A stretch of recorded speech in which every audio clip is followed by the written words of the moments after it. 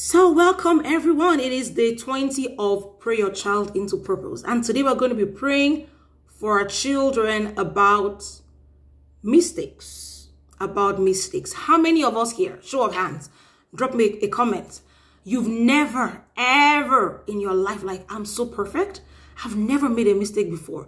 Please drop me a comment. I want to hear from you. Like, you've never made a mistake before. Everything in your life has been so awesome, perfect. You've been amazing. You've been doing an excellent job. Like, you don't make mistakes. I want to hear from you because I want to take tips from you. Like, how are you doing it? Every one of us at some point in our lives have made mistakes, and that is exactly why we needed the saving power of Jesus. Like, because he wants to save us. He wants to do something. We all make mistakes, right? And that is why we're going to pray for our children today. Because we all make mistakes. Like, there's no avoiding it. There'll be times when you'll have done the wrong thing. You thought God said something to you, but he didn't really say it. And then you went out on a tangent, doing things on your own. But we're not going to say because we make mistakes, then we stay in those mistakes, right? We don't stay there. We don't wallow in our mistakes. We don't remain in that place of mistakes. As far as God is concerned, our mistakes should never define our lives and who we end up becoming. It's always up to us to about how we proceed. Like, how am I going to proceed after I've made these mistakes? Will I stay down here weeping and crying because, well, I made a mistake? What will I do about it? The Bible says in James 3:2, we all stumble in many ways. We all stumble in many ways. And that is exactly why Jesus has provided us a way of escape. He says, if we say we have no sin, that's 1 John 1:8. If we say we have no sin, we are deceiving ourselves and we are not being truthful to ourselves, right? And that same Bible says, though a righteous man falls 7 times, he will get up. That is what God wants for us. To keep getting up, to keep moving, to keep going, not to stay stuck in our mistakes, not to stay stuck in what we've done, the sin we've committed. He wants our children to get to a place where they are quick to repent and to focus on the future and what God has in store for their lives. And that's why we're going to pray for our children about the mistakes that they may make on the path of purpose.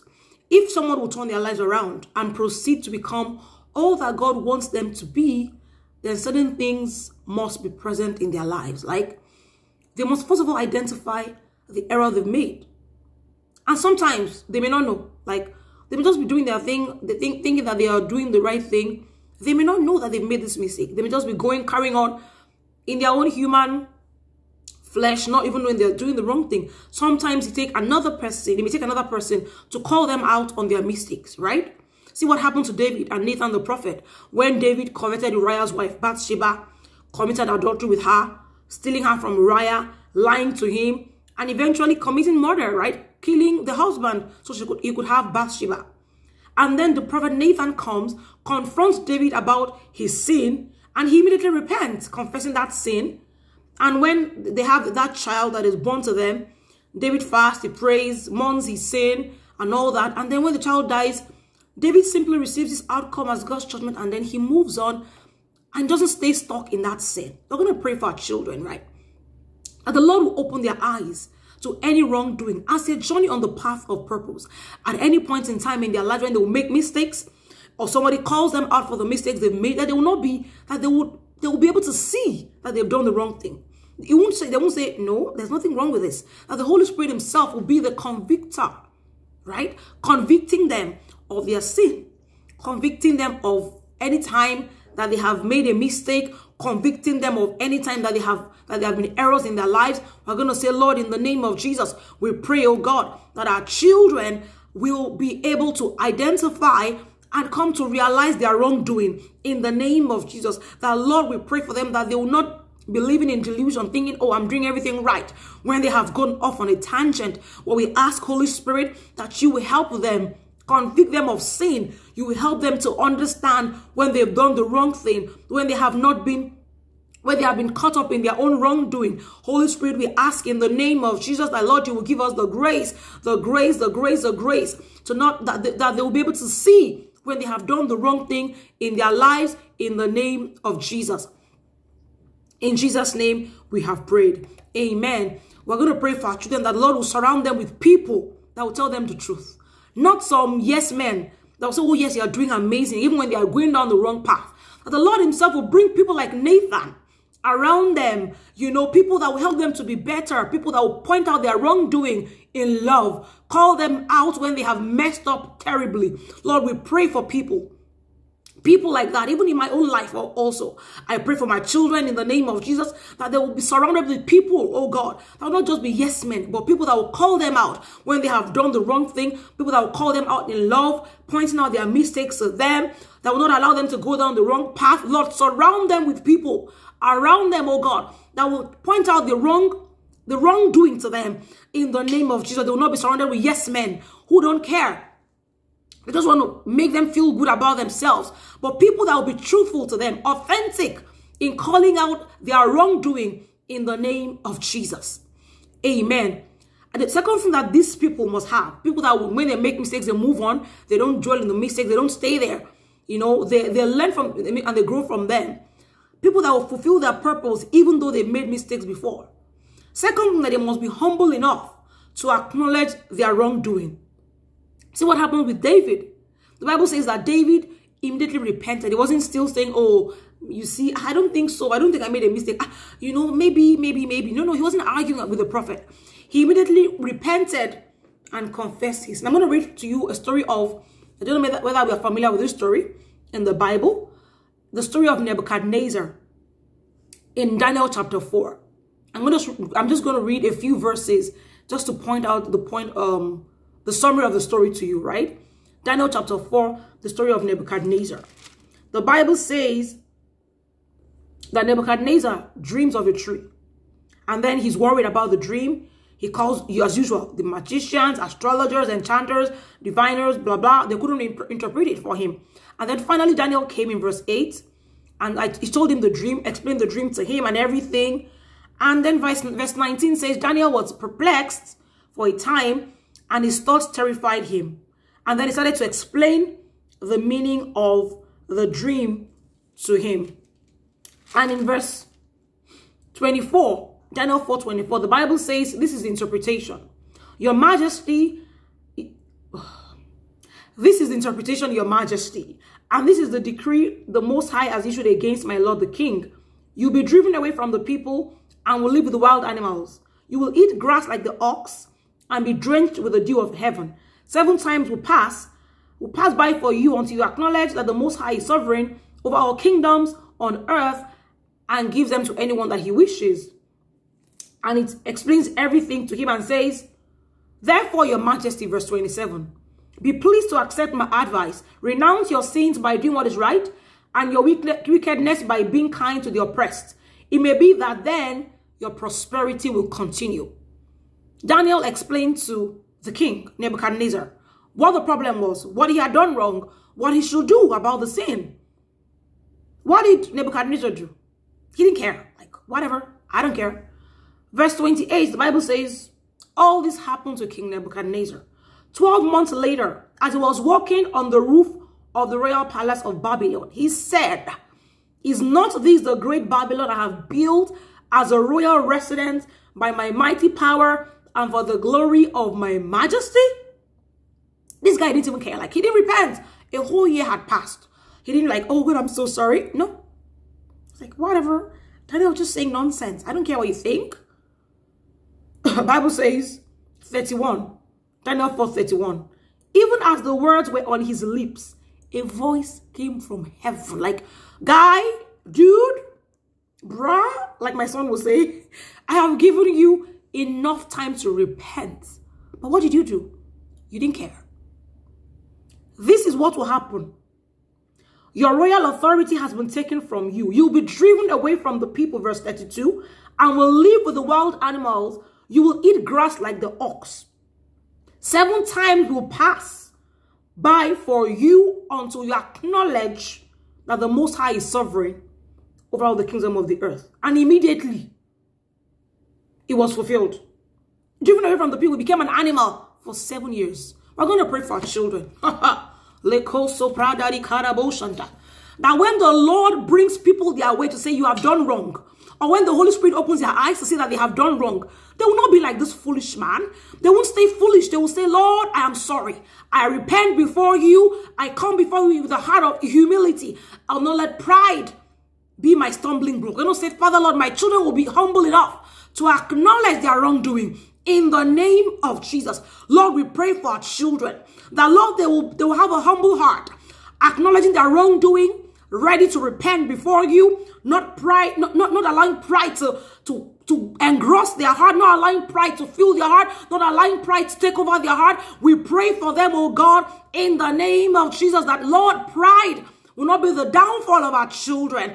We pray for our children that, Lord, the humble heart you will give to them to come to a place of acknowledgement of every wrongdoing, that they will repent before the Lord. In the name of Jesus, pride will have no place in you. Pride will have no place in you. In the name of Jesus. The Bible says about David, Psalm 51, if you read the entire chapter, it talks about how David repented before God. David didn't say, oh yes, I'm old, I'm a king, I can do what I like. No, he came humbly before the Lord and said, Lord, I am fully aware of all I have done wrong. My guilt is there staring me in the face. It was against you, only you, that I sinned. I have done what you say is wrong right before your eyes. Lord, he said, help me, help me, help me, help me, cleanse me, wash me inside out, all my crooked deeds, cleanse me from my sins. We're going to say our children will be humble enough to come to a place of repentance. They will not allow pride to fill their heart. They will not be prideful in their doings. They will acknowledge their wrongdoing, and they will face their sins and acknowledge it and come to a place of repentance in the name of Jesus. See the Bible talking about the story of Judas Iscariot. See him versus the story of Peter. Same disciples. Judas Iscariot, what did he do? After he had denied Jesus, betrayed him, he committed suicide eventually. See what happened to Peter. Peter also had the same sin, right? But Peter came back into the fold. He became someone who came back and even preaching the gospel. We're going to say again, Lord, in the name of Jesus, my child will not be puffed up or proud and refuse to identify the sins in their lives. But Lord, you will help them to accept their wrongdoing and to come before you in repentance. In the name of Jesus. Maleko supradi karabosha tali yarabosta. Leko sotoli branda yarabosa. Our children will not be puffed up. They will not be proud. They will not refuse to identify the sins and the wrongdoing in their lives in the name of Jesus. Amen. Another thing that this kind of people must have, the people who their mistakes will not define them. They'll be willing to move ahead on the journey of purpose. We're going to pray for our children that they will be willing to truly repent. It's something for somebody to come to you and say, yes, you've done wrong. It's another thing for you to say, I will repent. And I will not hide this sin. Because the Bible says that anybody who tries to hide their sin will not prosper. But the one who confesses and leaves the sin, who forsakes the sin behind, will find mercy. Happy is the one that fears the Lord. But the person that hardens his heart to God falls into misfortune. That is Proverbs chapter 28. That is what the Bible says. We're going to say, Lord, help my child to have a heart of flesh and not of stone, that they will be tender towards the Lord, repenting of their sins and willing to truly make amends in the name of Jesus. I pray for my children, oh God. You have a heart of flesh. Your heart is not hardened before the Lord. You have a heart of flesh. Your heart is tender before the Lord, is not of stone. You will repent of your sins. You'll be willing to truly make amends in the name of Jesus. I pray for you, my child, that your heart will not be hardened. You will not become a hardened sinner, but your heart will be tender before the Lord, truly repentant before God, truly tender before the Lord, repenting of your sins, willing to truly make amends. As you commit sin, as you make mistakes on the journey of purpose, you will realize that a heart of flesh is what the Lord desires, is what the Lord wants for you in the name of Jesus. These people must be willing to decide to turn their backs against their sin. We're going to pray for our children. The Lord, as they seek forgiveness from you, as they repent of their sins, they will not go back to those sins. They will turn their back on the sin. They will turn their back on this iniquity. They will turn their backs on this wrongdoing in the name of Jesus. They will truly repent. Repentance is turning around. It's not just paying lip service and say, oh, okay, that was a sin. Okay, Lord, I'm sorry. And then you go back to the sin again the next day. We're going to say, Lord, our children will be willing. They will decide to turn their backs against this situation, against this sin, against this wrongdoing. And the Lord, they receive the power from you to turn their backs, to truly, truly live above this sin, to be victorious above every mistake that they have made in the past, that they will make as a journey on this path of purpose. We pray for them, oh God, that Lord, our children will turn their backs against every evil, against every wrongdoing, against every mistake, against every iniquity, in the name of Jesus. In Jesus' name we have prayed. Amen. When Nebuchadnezzar acknowledged his sin, when he acknowledged that he had done wrong, what happened to him? The Bible says that he came to his senses and he now said, oh, I'm sorry, Lord. Until he came to the point where he acknowledged God. That was when he came back to his normal senses. We're going to pray for our children that even as God is helping them, they've repented, they've turned their back on the sin, they will not allow themselves to be caught up in wallowing in sin. See what happened with Rahab. Rahab chose not to allow her past to define her. And then she found her way into the people, into the body of the people of God. She came and married into Israel because she refused to allow her past to dictate to her how her future will be. See the story of Ruth. Ruth was a Moabite. She wasn't supposed to even be in the gathering of God's people. But see how God turned her story around, that she now became a part of the lineage of grace. We're going to pray for our children because the Bible says there is therefore now no condemnation for them that are in Christ Jesus. Why? Because the law of the Spirit, because through Jesus Christ, the law of the Spirit who gives life has set them free from the law of sin and death. We're going to pray for our children that they will not be caught up in condemnation. They will not allow themselves to wallow in the past, wallow in their mistakes, wallow in their sin, wallow in their wrongdoing. But they will lift up their heads, embrace the forgiveness that the Lord offers, embrace the new life that the Lord offers them, and they will be able to move ahead on this path of purpose, not allowing the labels of the past to define them. In the name of Jesus, we pray that as the Lord forgives our children, they will forgive themselves, not wallowing in sin, not wallowing in the shame of their sin, not allowing the label of sin to be placed on them, to limit them, to get them stuck, to get them to stop from moving ahead on the path of purpose. We pray in the name of Jesus that Lord, as the Lord forgives them, they will forgive themselves. They will not wallow in sin. They will not wallow in their past, in the shame and the guilt, in the name of Jesus. Amen. We're going to pray for our children that they will embrace the newness of the life in Christ Jesus. The Bible says in 1 John 3:6-8 that anyone who lives in Christ does not go on sinning. Anyone who goes on sinning has never really understood Christ and has never really known him. Dear children, do not let anyone lead you the wrong way. Christ is righteous. So to be like Christ, the person must do what is right. Anyone who continues to sin belongs to the devil. But the Son of God came for this very reason, to destroy the work of the devil. The Bible says, one of my favorite scriptures, reckon yourself dead to sin. There's a place of reckoning that we have to do. We are already dead to sin. That is what Jesus Christ came to do for us on the cross of Calvary. He died and rose again so that we can have a new life in Christ Jesus. But until we come to a place where we reckon ourselves dead to sin and begin to live like people who are truly above sin, then we will stay stuck in the past. We're going to pray for our children that they will embrace the newness of life in Christ Jesus. Because the Bible says that anyone who lives in Christ does not go on sinning. They will embrace the work that Jesus Christ did on the cross of Calvary. They will embrace the newness of life in Christ Jesus. They will reckon themselves dead to sin. That is the place that they're going to be living in. Living above sin. Not rising today, falling tomorrow. Our children come to a place of embracing the newness of life in Christ Jesus. They no longer continue to sin. They no longer continue to stay in the place of sin. But they live according to who God has made them to be, rising above sin, living above sin, embracing the newness of life in Christ Jesus. Amen. We're rounding up and we're going to pray for our children. We're going to say, Lord, as my children come to this place of mistakes and of learning and of growing, I'm going to pray for my child today that the Lord will help them to learn from their mistakes and grow through them. That they will not waste the pain of the discipline that the Lord is giving them. See what happens to Nebuchadnezzar now. When he suffered for 7 years as an animal, living in the guys, this is not even a joke, living as an animal in the fields.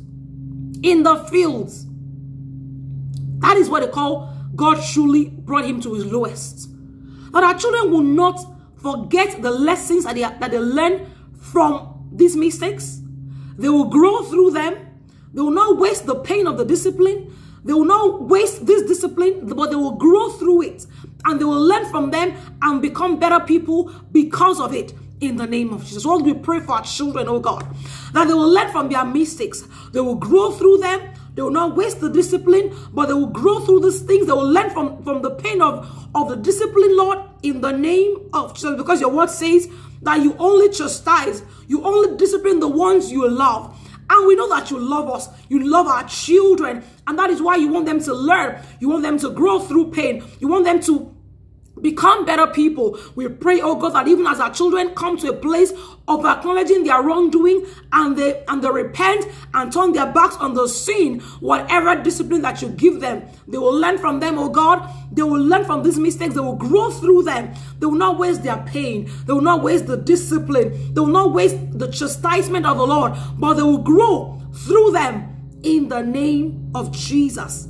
In Jesus' name, we have prayed. Let us begin to give God the glory again for another time to pray. Lord, we give you the praise. We give you the glory. We thank you, mighty God, for the grace to pray, for the grace to come before you again, to lift up our voices before you. We bless your name. We thank you for answered prayers again for first 20 days of this prayer journey. We thank you, oh God, for being with us. We thank you for days 1 to 20. We thank you for days 21 to 30. The next 10 days to go. We bless your name. We give you all the glory. We thank you, mighty God, because we see you moving in a new way in our lives. We give you glory. We give you praise because our children will no longer be the same because of the work you've already started in their lives. Blessed be your name, mighty God. For in Jesus' name we have prayed. Amen. Glory to God. Hallelujah. Thank you for joining for day 20. Join us again to pray tomorrow for day 21. And I trust that the Lord himself will continue to strengthen us and give us the grace to keep praying, to keep declaring his word in the name of Jesus.